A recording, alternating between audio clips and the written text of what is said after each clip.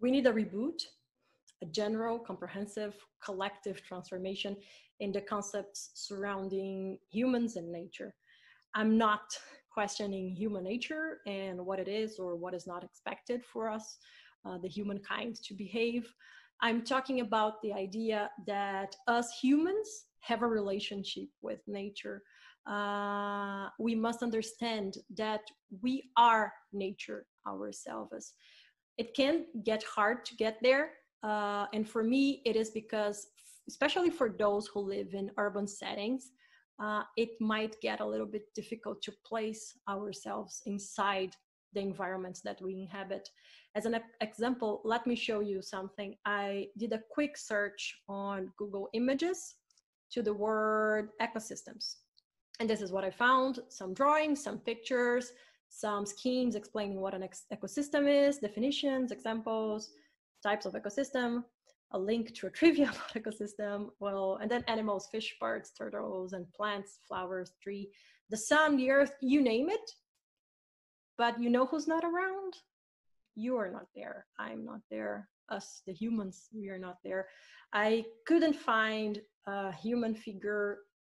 Of course, this is just a silly exercise, and if I keep scrolling down long enough, I will bump into a human hand holding a globe with butterflies flying around, or what seems to be a meeting where people are probably discussing some environmental issues or something like that. But the thing is, none of those images made me feel like a part of it. And nature works in systems. Those systems, they make biodiversity stronger, they are collaborative, they are interdisciplinary, and they know how to use the best from the multiple wisdom that is part of it. We have this chance of learning from those various bits of knowledge that nature has to offer, because nature itself is the best teacher about preservation and resilience and even transformation. Take the Amazon, for instance. It's the biggest rainforest that we still have in the planet. And the rainforests, they cover less than 10% of Earth's land surface. And they are home to approximately 50 million human inhabitants, and over half of the planet's biodiversity is there. It means that in under 10% of a specific kind of environment, we have the most biodiverse ecosystems. And we have a very limited understanding of what's going on in these environments, because they're so dense, they're complex, and they're vast. So the first step toward understanding is connection. And about that, let me just share a bit of a quick personal story. Last year, I had a baby. And during my maternity leave, every day kind of looked like the other. And in one of those afternoons, the day became night. First, of course, I thought that sleep deprivation had made me crazy, and I thought it was 3 p.m. and it was maybe 3 a.m. instead. But no, it was the middle of the afternoon in Sao Paulo, the largest city in Latin America, and day became night. Social media went crazy. Everybody was like, is this the apocalypse? What's going on? And it was not the apocalypse yet. Might be a glimpse of what it can look like if we do nothing. But even though it was a day in winter, so the day was a little bit grayish, according to specialists, it was the smoke coming from big wildfires in the Amazon that made the day go completely dark. These smoke clouds, they are common in the Amazon region, and the material that comes out of them can lead to severe breathing problems, especially in children. A report published by IPAN, the Research Institute for the Amazon, revealed that 4.5 million people in the region breathe poor quality air, below the recommended by the World Health Organization, and sometimes even worse air than Sao Paulo city center, for example. That's a way people from big cities can connect to the Amazon, right? But is this the way we want to connect with it? If everything works in a systemic form, when we are aiming for preservation, of course, this is a great thing, and we should be aiming for that. We have to respect and foster systemic approaches as well, and to conquer real, groundbreaking, fresh paradigms, brand new world type of change. It has to be systemic. We have to make systemical changes to accomplish that. So we must move all the structures available and maybe even create new ones to get there. Technology, media, politics, communications, the pure sciences, all that combined with ancestral and traditional knowledges, they should work together towards preservation, because that way is how life can be sustainable for all beings, ourselves included. When we talk about preserving the Amazon, we are talking about the need for a bioeconomy that values the standing forest. We are talking about novel technology for good. We are stating that development cannot be a synonym for destruction. That's what we're talking about. But it can be also us talking about how entertainment can inspire a new generation of activists committed to protect the Amazon.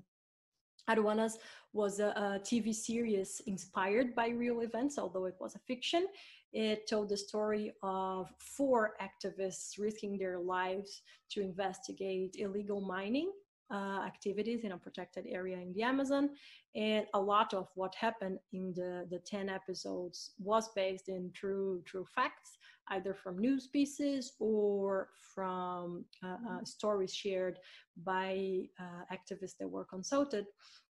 And while the rates of deforestation at the Amazon broke records in the middle of the coronavirus outbreak in Brazil, Aruanas was broadcast at TV Globo, that's a media giant, and it hit peak audiences rates.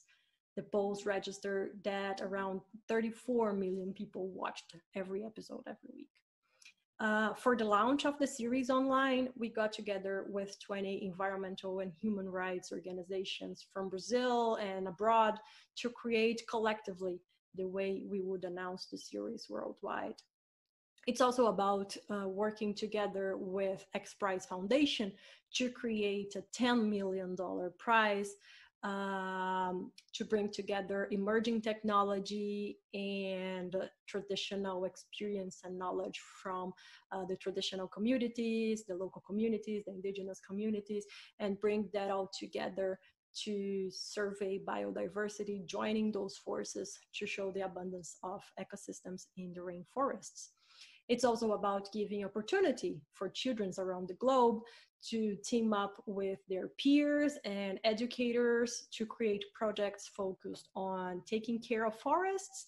And this is the Rainforest Kids Challenge. It wants to educate children about the importance of the standing forest and encourage them to be a part of a community that cares about restoring the forest.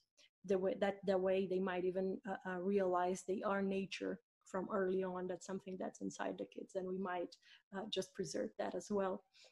Well, at Alana, we've been experimenting with different ways of approaching solutions for those matters that we consider key for assuring the whole development of children, to foster new ways of well-being, to make the world more just and sustainable for the next generations. And we are working to open paths of dialogue, spaces for action, where common learning and collective movements drive those needed transformations.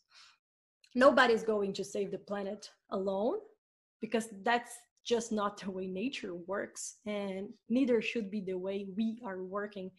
So I propose integration instead of detachment. I propose caring in place of destruction. A brand new study published in Nature earlier this week said that restoring a strategical portion of land to a wild state would help mitigating climate change and avoid more than 70% of the predicted animal and plant extinction on lands. So there is still time, but we don't have time to waste. So we must choose the part we want to play in the ecosystems that surround us. I want to have a role in what a balanced system is. I want to be a part of it. I want to be the Cerrado. I want to be the Caatinga, the Pantanal. I want to be the Amazon. Thank you.